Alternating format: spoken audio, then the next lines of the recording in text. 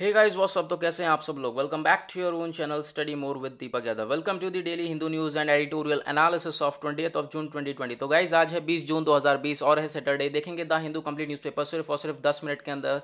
पूरा the Hindu complete newspaper देखेंगे और पूरा न्यूज़ का एक ओवरव्यू लेंगे पूरा न्यूज़पेपर का। तो गाइस आपने अभी तक चैनल को सब्सक्राइब नहीं किया तो नीचे रेड कलर का बटन आ रहा होगा, सब्सक्राइब कर देना। सब्सक्राइब क्यों करना है? क्योंकि यहाँ पर आपको पीडीएफ नोट्स भी दिए जाते हैं। पीडीएफ नोट्स के लिए आपको क्या करना है, टेलीग्राम डाउनलोड करना है। टेलीग्राम डाउनलोड करने के बाद आपको सर्च बॉक्स में टाइप करना है study more with Deepak, bracket में यूपीएससी लिखा है, आप देख सकते होंगे। यहाँ पर आप क्लिक करोगे तो डेली बेसिस पे आपको जो भी नोट्स होते हैं, पीडीएफ नोट्स, वो आपको प्रोवाइड कर दिए जाते हैं। और जिस द हिंदू से जो हाईलाइटेड द हिंदू है, जिससे हम चीज़ें पढ़ रहे हैं, वो भी आपको दे दिया जाता है। साथ ही साथ यहाँ पे जो हमारा चैनल है वहाँ पे 3-4 वीडियो अपलोड होती हैं डेली बेसिस पे, जो कि द हिंदू हमारा एक डिटेल में एनालिसिस होता है 30 to 40 मिनट्स में, ठीक है। उसके बाद एक शॉर्ट एनालिसिस होता है 10 मिनट्स में। उसके बाद यहाँ पर ये हमारा एक डेली सुबह ये वीडियो डलती है, जो कि हम डेली एक्सपेक्टेड क्वेश्चंस डालते हैं, डेली एक्सपेक्टेड आर्टिकल्स डालते हैं यूपीएससी के पॉइंट ऑफ व्यू से। और ये जो वीडियो है ये बहुत ज़्यादा इंपॉर्टेंट है क्योंकि इस पर बहुत ज़्यादा काम किया गया है और ये डेली एक्सपेक्टेड आर्टिकल्स वगैरह भी यहाँ पर डलते हैं, ठीक है। तो यानी कि पूरी एक चैनल पे आपको पूरी की यूपीएससी की प्रिपरेशन हो रही है। तो और बाकी स्टैंडर्ड बुक्स भी डलती हैं, जैसे कि इंडियन आर्ट एंड कल्चर हमने यहाँ पर जो है डालते हैं। इंडियन आर्ट एंड कल्चर खत्म होने वाली है, नितिन सिंघानिया की बुक। साथ ही साथ एनसीईआरटी इकोनॉमी वगैरह की डल चुकी हैं, तो और बाकी सारी चीज़ें भी डल रही हैं, ठीक है। तो अपलोड हो रही हैं। तो गाइज जल्द से जल्द ज्वाइन कर लो चैनल और चैनल को सब्सक्राइब कर देना और टेलीग्राम चैनल को ज्वाइन कर लेना। टेलीग्राम का डिस्क्रिप्शन टेलीग्राम का जो लिंक है वो डिस्क्रिप्शन में है, जाकर ज्वाइन कर लेना। तो देखते हैं हम लोग अपना न्यूज़। सबसे पहले न्यूज़पेपर। तो यहाँ पर ये न्यूज़ है हमारी, ये वाली इंपॉर्टेंट हो जाती है। क्यों? क्योंकि यहाँ पे कॉन्टेक्स्ट है NIA, national investigation agency. National investigation agency क्या होती है, तो उसके बारे में जानना हमारे लिए बहुत ज़्यादा ज़रूरी है। तो देखते हैं सबसे पहले एनआईए के बारे में चीज़ें जानेंगे। यहाँ पर आपको नाम से समझ में आ रहा होगा, ये इन्वेस्टिगेशन एजेंसी है जो कि टेरर के अगेंस्ट काम करती है, टेरर से लड़ती है, टेररिज्म से लड़ती है। और ये इनेक्ट करी गई 2008 में by the parliament of India 31 दिसंबर 2008 में, ठीक है। यानी कि 31 दिसंबर समझ लो, यानी कि 2019 9 में यहाँ पे इसको फॉर्म करा गया। और ये पास क्यों करा गया एक्ट? क्योंकि यहाँ पे अटैक हुआ था, टेरर अटैक हुआ था मुंबई में ताज होटल में, जो अभी टेरर अटैक हुआ था काफ़ी साल पहले। तो उसके बाद यहाँ पे इस बॉडी को फॉर्म करा गया और इसका हेडक्वार्टर है न्यू दिल्ली में। और इसके जो ब्रांचेस है वो गुवाहाटी, कोची, लखनऊ, मुंबई, कोलकाता, रायपुर, जम्मू में भी यहाँ पर इसके हेडक्वार्टर्स हैं। तो चलते हैं आगे और देखते हैं और क्या इंपॉर्टेंट न्यूज़ है हमारे लिए। तो चलते हैं। और उसके बाद यहाँ पे ये इंपॉर्टेंट न्यूज़ है हमारी, जो पद्मश्री अवार्डी हैं विद्याबेन, ये पास अवे हो गई हैं। ये हमारी इंपॉर्टेंट न्यूज़ नहीं है, बट यहाँ पर ये इंपॉर्टेंट है। Indian council for child welfare, ये कौन सी बॉडी है और ये क्या काम करती है, इसके बारे में जानना जरूरी है। कब फॉर्म हुई? तो यहाँ पे आप बॉडी से बहुत ज़्यादा क्वेश्चन बन सकते हैं, तो आपको यहाँ पर जानना बहुत ज़्यादा ज़रूरी बन जाता है। जो इंडियन काउंसिल, ये जो ICCW है हमारी, इसकी फुल फॉर्म है Indian council for child welfare, ठीक है। ये न्यू दिल्ली में है और फॉर्म करी गई 1952 में। इसका काम क्या है, जो हमारे चिल्ड्रन के ह्यूमन राइट्स है उनको प्रोटेक्ट करना। अगर उनके ह्यूमन राइट्स को प्रोटेक्ट करेंगे तो उनकी क्वालिटी लाइफ ऑब्वियसली बढ़ जाएगी, ठीक है। और इसका हेडक्वार्टर कहाँ पे है? दीनदयाल उपाध्याय मार्ग, न्यू दिल्ली में इसका हेडक्वार्टर है। तो ICCW के बारे में पढ़ा। उसके बाद चलते हैं आगे। और यहाँ पर और इंपॉर्टेंट बॉडीज़ हैं, वो कौन कौन सी? हमारी NHIA, यहाँ पर national highway authority of India, और साथ ही साथ हमारा NGT, national green tribunal. NGT के बारे में काफ़ी बार डिस्कस कर रखा है क्योंकि डेली बेसिस पे न्यूज़ में रहती है।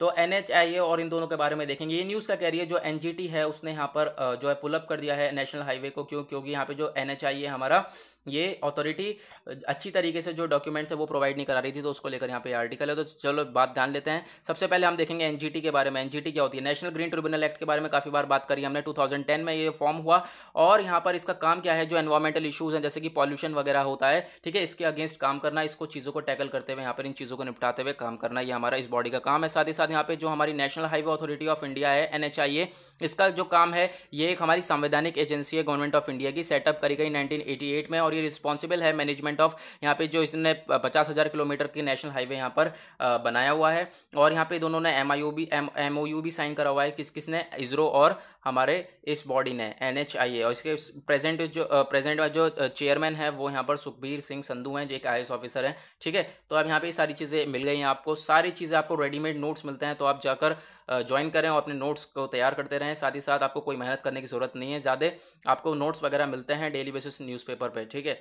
और बिल्कुल फ्री है गाइज, ये कोई पेड वगैरह नहीं है। उसके बाद चलते हैं एडिटोरियल पे। एडिटोरियल हमारे लिए इंपॉर्टेंट हो जाता है क्योंकि यहाँ पे एडिटोरियल इंपॉर्टेंट है। ये वाले एडिटोरियल में आज कुछ खासकर न्यूज़ नहीं है, लेकिन यहाँ पे जो ये न्यूज़ है, ये दोनों एक ही न्यूज़ है, जो कि मणिपुर में काम हुआ। अभी मणिपुर में जो है डिफेक्शन हुआ, ठीक है। डिफेक्शन यानी कि जो एक पार्टी को छोड़ के बंदा दूसरी पार्टी में घुस जाएगा, तो उसको कहते हैं हम लोग डिफेक्शन, ठीक है। ऐसा मणिपुर में हुआ, तो उसको लेकर बात हो रही है। कुछ MLAs वगैरह यहाँ पे डिफेक्शन हुआ कि एक पार्टी को छोड़ के दूसरी पार्टी में घुसे, तो उसको लेकर यहाँ पे बात हो रही है कि एंटी डिफेक्शन लॉ है, तो एंटी डिफेक्शन लॉ किस रूप में है यहाँ पर, जो 52nd अमेंडमेंट एक्ट हुआ हमारा और 91st अमेंडमेंट एक्ट हुआ कॉन्स्टिट्यूशन का, वो हमारे लिए इंपॉर्टेंट हो जाता है। इसके बारे में चीज़ें जाननी बहुत ज़्यादा ज़रूरी हो जाती हैं, क्योंकि यहाँ पे ये अमेंडमेंट एक्ट जो है वो हमारे इंडियन पॉलिटी के पॉइंट ऑफ व्यू से, जीएस पेपर 2 के पॉइंट ऑफ व्यू से बहुत ज़्यादा इंपॉर्टेंट है। तो हमारे कौन कौन से हैं ये, उसके बारे में बात जान लेते हैं। तो हमारा ये जो पहला जो हमारा 52nd अमेंडमेंट एक्ट है 1985 का, ये क्या कहता है कि जो डिफेक्शन लॉ है उसके अगेंस्ट यहाँ पे काम करा जाएगा। जो डिफेक्शन करेगा उसको डिस्क्वालीफाई कर दिया जाएगा, ठीक है, जो पार्टी बदलेगा, ठीक है। तो उसको उसके लिए यहाँ पे, और 91st जो अमेंडमेंट एक्ट 2003 का, ये जो काउंसिल ऑफ मिनिस्टर्स हैं,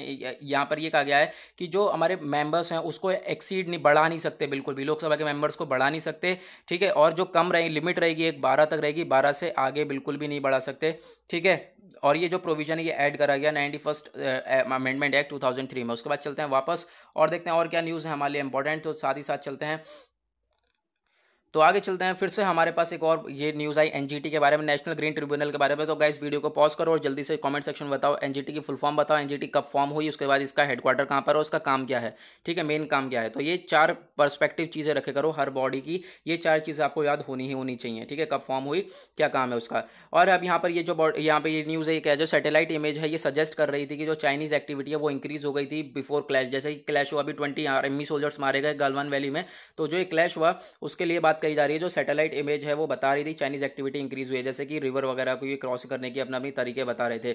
अब यहाँ पे नेशनल इन्वेस्टिगेशन एजेंसी का फिर से काम आ गया। नेशनल इन्वेस्टिगेशन एजेंसी के बारे में बिल्कुल अभी अभी हमने पढ़ा है, तो जल्दी से ये कब फॉर्म हुई ये बताओ मुझे, वीडियो को पॉज करके इसकी फुल फॉर्म जैसे कि मैंने अभी बता दिया है, उसके बाद यहाँ पे इसका काम क्या है, ठीक है। तो ये सारी चीज़ें आपको बतानी है, जल्दी से कमेंट सेक्शन में बताओ।